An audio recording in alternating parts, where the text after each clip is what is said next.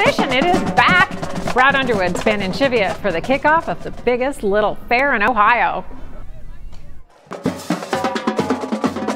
It's back. Up Harrison Avenue with a left turn at North Bend they go. I saw fire trucks, police, dumpster trucks. We were just watching the cheerleaders and cops. Politicians, businesses, schools, police, fire. Yes, even that guy too. They're all here.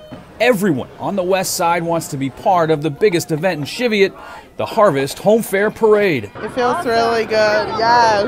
It feels awesome just to be out, be around people and just enjoy the weather. Just seeing everybody out, all the vendors and stuff is really cool too, so you can kind of see all of the art that everybody's getting into.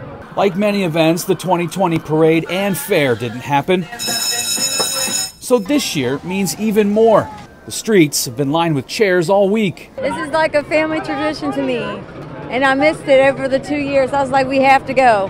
And my little one ain't never been, so it's a new experience for him. The Harvest Home Fair Parade kicks off the 4-day weekend, and things look a little different this year because of COVID, but the fair, the parade, they're back, and everyone here on the west side is pumped for this weekend. Just hanging out with everyone, you know, watching the parade and like riding your rides is super fun. Fun that we're starting to get used to again.